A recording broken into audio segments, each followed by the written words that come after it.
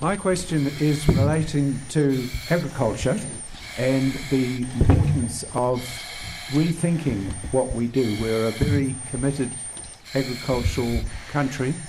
We have the capacity to keep that going, but to have new agricultural products, to have more protection of rivers, for example. Interested in some of the views of the candidates. Thank you very much.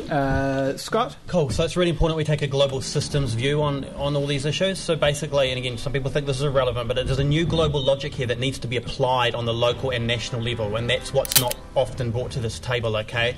Because we just assume this stuff. So anyway, when you understand the global logic of that, we have to double food production on this planet by 2050.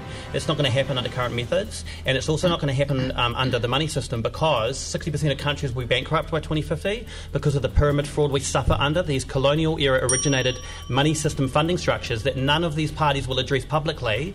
But I understand why, because of our relationship with the US and all that, I get it, but it has to be addressed if you want a future. So at some point, one of the colours up here is going to have to start talking about the money system funding structures that extract $40 billion from our economy a year. Otherwise, you're just going to see the farmers keep killing themselves. It's all about money. It all comes back to money. It's really important we understand these farmers are only killing themselves because they think they're not going to have a livelihood if we reduce production. And we have to reduce production. There's no question about that.